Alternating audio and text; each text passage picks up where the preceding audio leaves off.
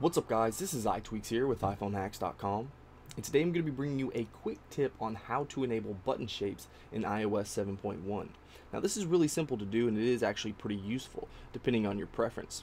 So all you need to do is go into Settings, tap on General, tap on Accessibility, and then we're going to scroll down here to this little toggle called Button Shapes. So once we toggle that on, make sure you take a look at the General button right up there, and you can see that it automatically changes to a gray outline button. Now this is going to take place throughout iOS 7.1, and you can see some of the changes. If we tap on this, you have a red outline right down here, as well as some of the buttons, actually text buttons, have some underlining rather than the actual background. So we can see in the App Store as well that we have a blue outline for this. So actually pretty useful depending on your preference. So let me know what you guys think about this in the comments below. And if you enjoyed this video, please hit that like button. If you want to see more of my videos, then don't forget to subscribe to our YouTube channel. Alright guys, until next time, this is iTweaks with iPhoneHacks.com.